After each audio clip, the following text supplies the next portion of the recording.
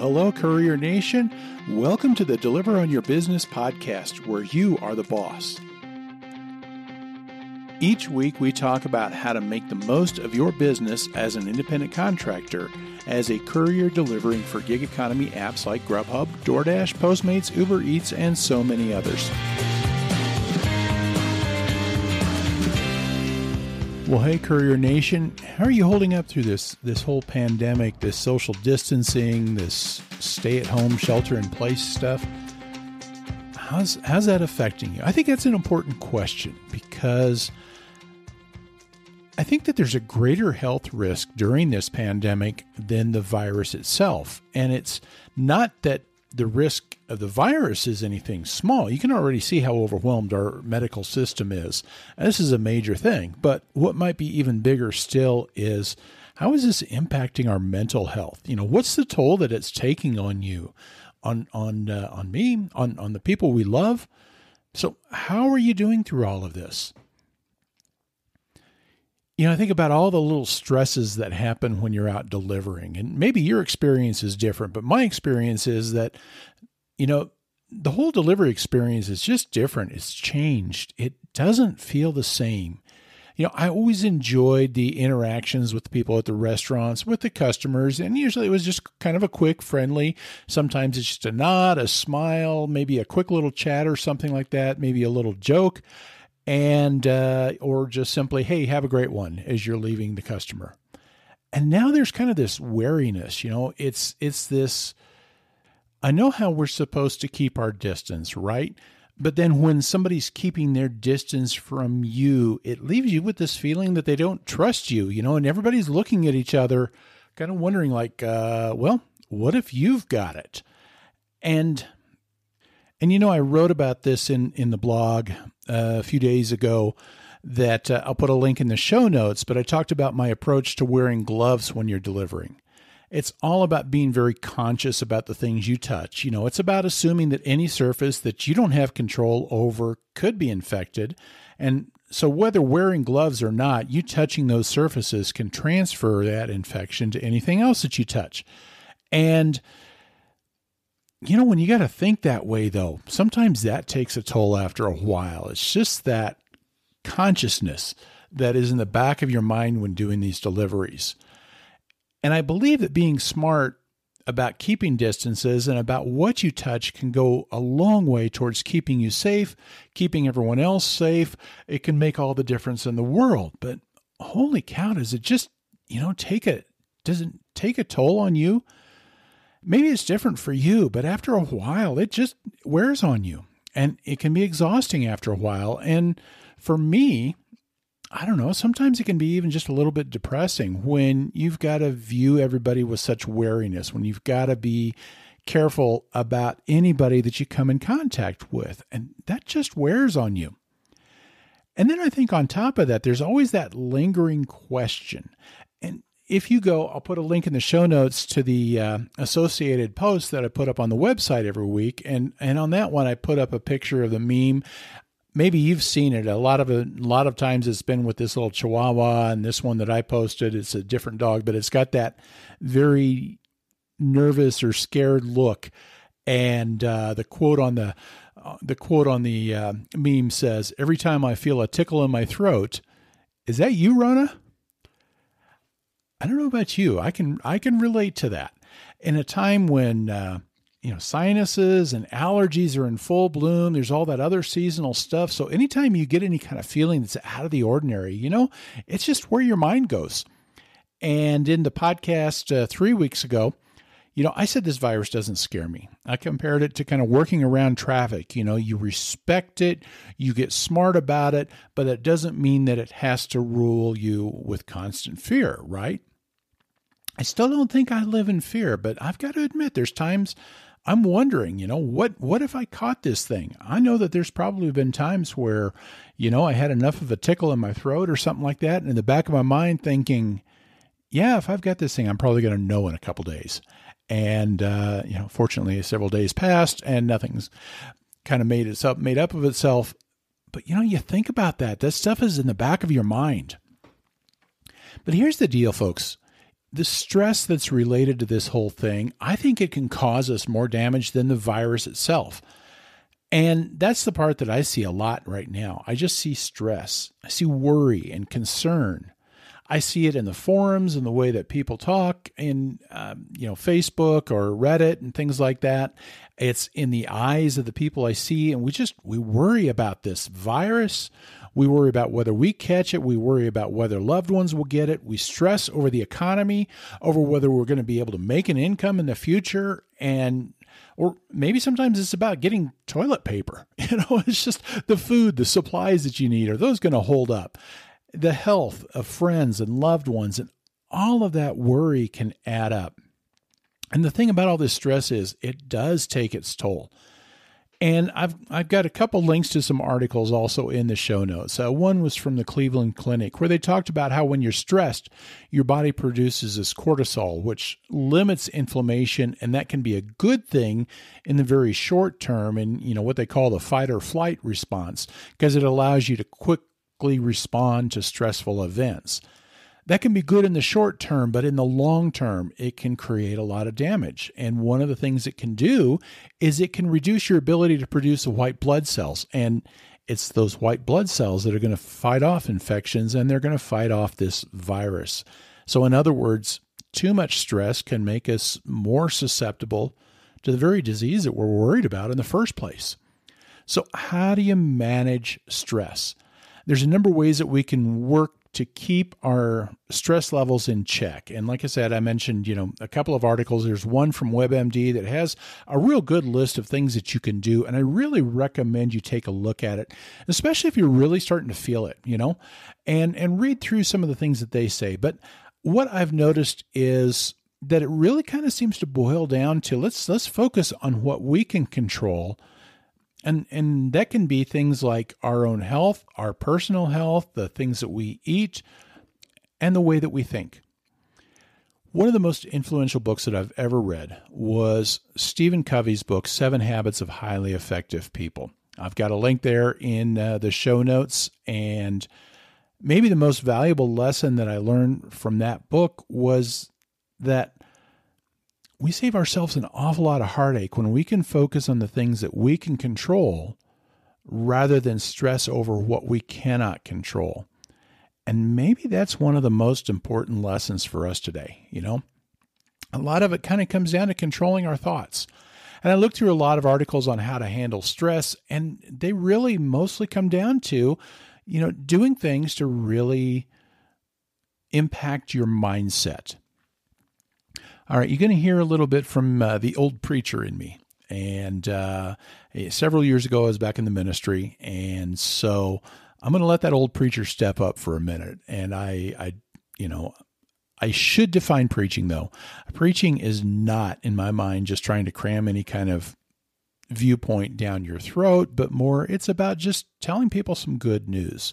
And in this case, what I share here, it's not to push any particular religious ideas, to tell you that you ought to be believing a certain way, but it's more to use an example from my own faith. And it's an example that I think can be very helpful during this time. So, I'm not going to strip it of its religious context, but at the same time, I think there's a central truth in this thing that I want to read to you that I think is relevant to you, whatever your religious standings. So let me give you this quote. It's from the Bible, and then I'll explain what I mean by it afterwards.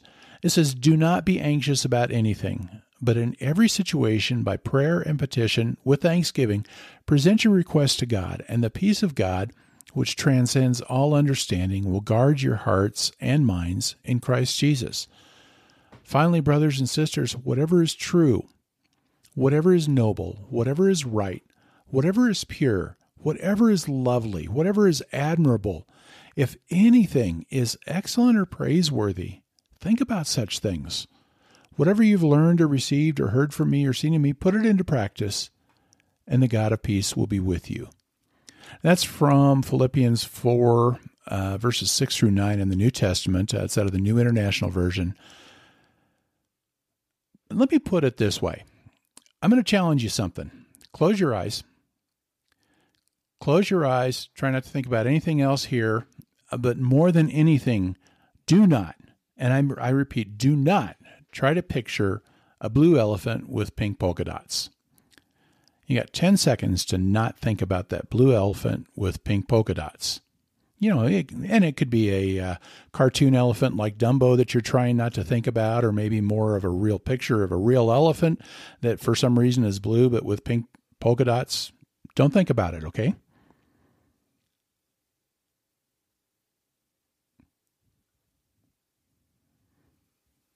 Okay, that's enough silence. Maybe it wasn't 10 seconds, but how did it work? Were you able to avoid thinking about it? It's that kind of thing that says, maybe you're good at it. I'm not. Somebody says, don't think about it. And that's the next thing you think about. And sometimes the mind pictures we can create when people say certain things, they never leave your mind. But that's kind of how it works when we say, don't worry, don't stress, don't be anxious. If you leave it at that, what do? When we start saying, what, you mean there's something to worry about? And we start worrying about not worrying. And it's crazy how our mind works that way. Well, here's the background for that quote that I just read to you. It was the Apostle Paul that wrote this. He was in prison because of his faith, and he wrote it to a group of believers in Philippi. They were being persecuted for their faith. So, it's an era today where, for us, we are all sitting there wondering, are we going to be the next ones to get this? Who's going to get it? There's almost this foreboding of what could happen here. And maybe we can relate a little bit more because we've been through this to maybe the thoughts that are running through the people's minds in Philippi when Paul's writing this, because this was a time when they were going through a time of persecution because of their faith. And there was always this thought, when's a soldier going to be bursting through the door and dragging us away? And Paul said, don't be anxious. Well, how do you not be anxious in a time like this? But the thing is that he didn't just leave it at that. He gave some ways to cope, some things that we can do to help us not be anxious. And when you break it down, I think it sounds a lot like, what I learned from Stephen Covey's book. The first one is let go of the things that you cannot control. The bottom line, there's things that we can't control. We can't do anything about it, And there's so much that we as individuals, we don't know about how everything's going to play out, short-term, long-term, economy, any of those things. But the best thing we can do is actually accept the fact that we can't control it. There's so much that we can't do anything about. So why waste your time thinking or worrying about those things? Because it's not going to get you anywhere.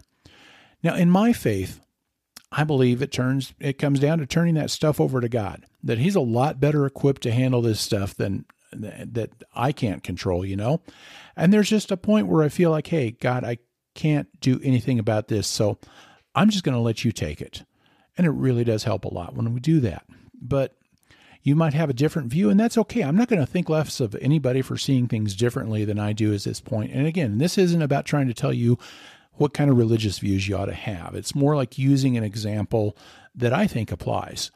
But whatever your outlook is on that, see, the reality remains, though, that when we dwell on things that we can't do anything about, that's going to get to us, One of the suggestions in the WebMD article that I mentioned and that I've got the link to, it says to accept that there are events that you cannot control. So you start with, letting go. And even that's kind of the same thing as saying, don't worry, right? But one of the best ways then to let go of what you can't control is this next part. And that is to focus on what you can control and on what you can decide to focus on. It's a way of taking control for yourself a little bit. And I'm sure you've seen this where, somebody's trying to say something you don't want to hear, and the person is kind of closing their ears and go, la, la, la, la, la, making some noise, shouting or something like that so that they don't have to hear what the other person is saying. I may or may not have done that as a child or as an adult. It's probably not a good coping technique in that situation, but the thing about the shouting that is effective is that it replaces the part that you don't want to hear, and that's why they'll kind of shout out. You know what I'm saying? I think there's a healthy version of that when it comes to our mindset, and it is about really focusing your attention on healthy things, the positive things, because he didn't just say, don't be anxious, but he turned around and gave kind of okay, here's something that you can do that'll help you not be anxious. So instead of just saying, okay, don't think about the things you can't control, he moved on to what you can do to replace those worries, to replace that anxiety. And all of the advice that I see out there about stress management, it suggests trying something like meditation, they say. And the whole idea of meditation is focus your thoughts on something. Sometimes you're focusing your thoughts on nothing. It kind of depends on what your technique is or whatever. But the whole idea is it's drawing your attention actively onto something. And in so doing, it takes your attention off of the things, that might be stressing you out. So what it is it's an active way of replacing the concerns about something that we cannot control. Whatever is true, whatever is noble, whatever is right, whatever is pure, whatever is lovely, whatever is admirable, if anything is excellent or praiseworthy, think about such things.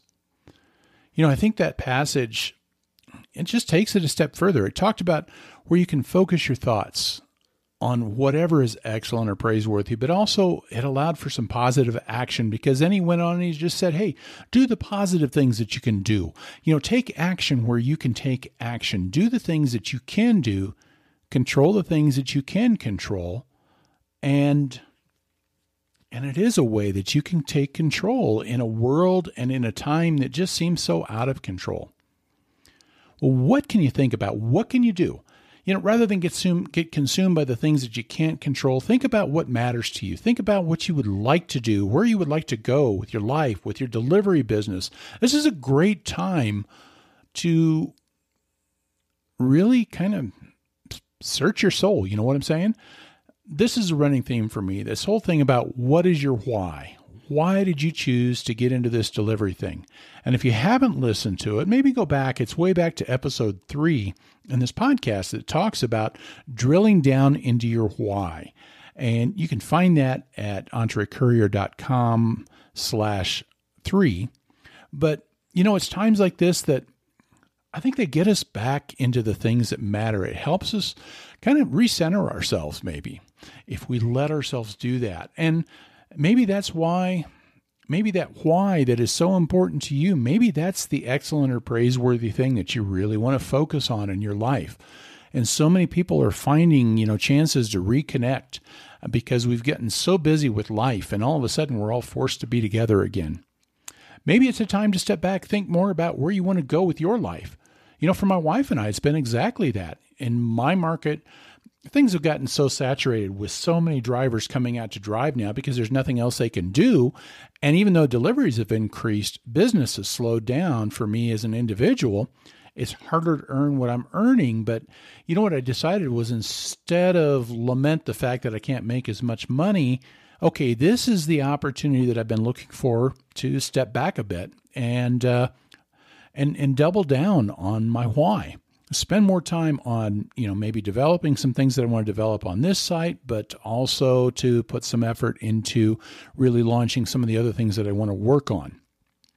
This is the kind of thing you can do. You can use it as an opportunity to do the things that help you get where you want to go.